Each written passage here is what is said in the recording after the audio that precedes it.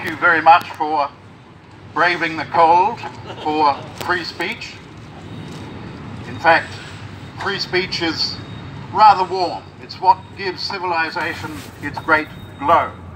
And our friendly metaphor is blooming forth greatly in our support this afternoon. One of the reasons we're here, Stefan Molyneux has a video on YouTube titled "Why Free Speech is All That Matters." In it, he argues that all the great moral advances of civilization, such as the abolition of slavery, were made possible only by the existence of free speech and vigorous debate of the matter at hand. Without a free marketplace of competing ideas, Stefan says, we'd be locked into stagnation and tyranny. Clearly, any man who could say such things as that is a racist and a bigot who should not be allowed into New Zealand. And neither should his compatriot, Lauren Southern, who likes to tease Muslims that Allah is gay, a matter on which they are eminently unteasable. And so, the Muslims, along with the Mayor of Auckland, Phil the fascist,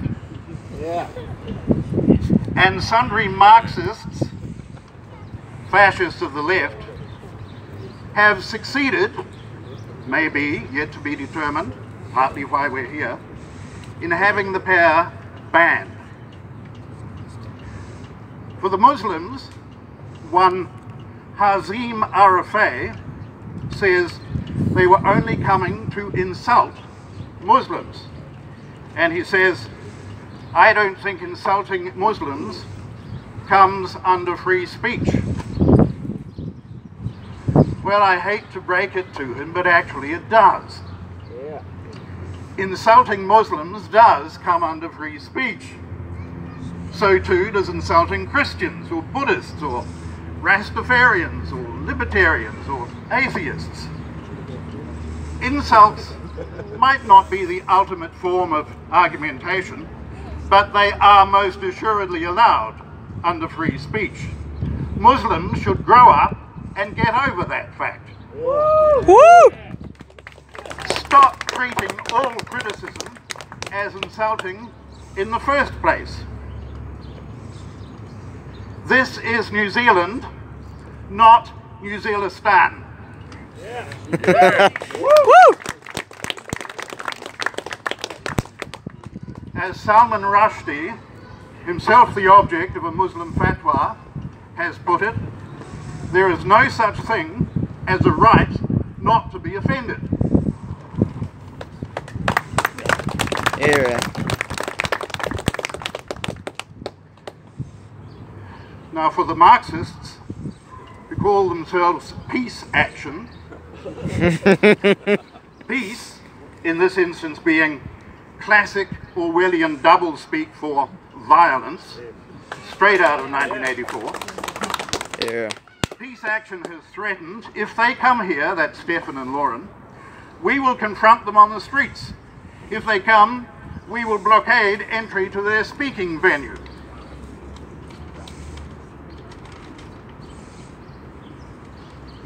Well, for long-suffering lovers of free speech across the political spectrum, this was the last straw.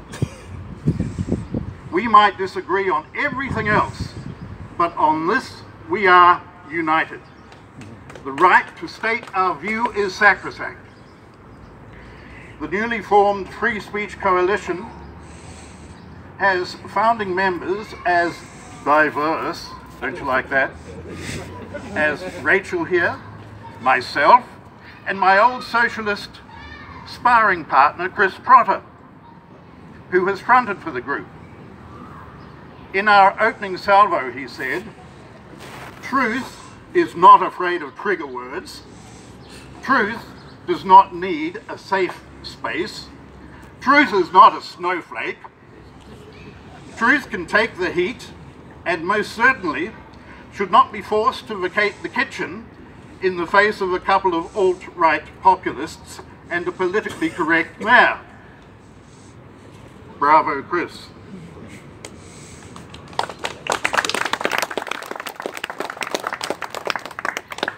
Ladies and gentlemen, Article 14 of New Zealand's Bill of Rights says, everyone has the right to freedom of expression, including the freedom to receive, seek and impart information and opinions of any kind in any form.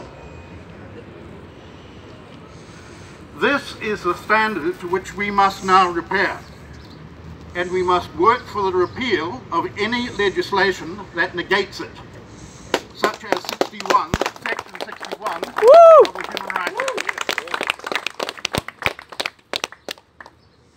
Under that Section 61, it is a crime to insult someone on the grounds of colour, race, or ethnic or national origin. Fascism. So you can't tell Irish jokes anymore.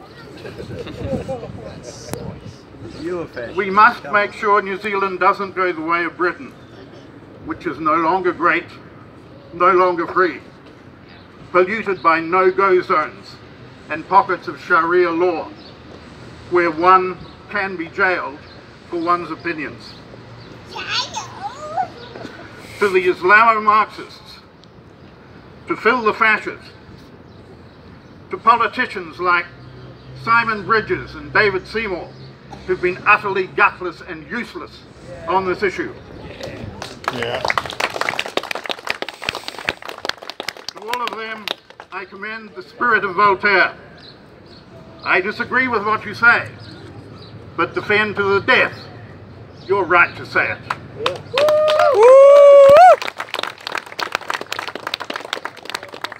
Let Lauren and Stefan in, let Tommy out. Yeah! Long live freedom of speech.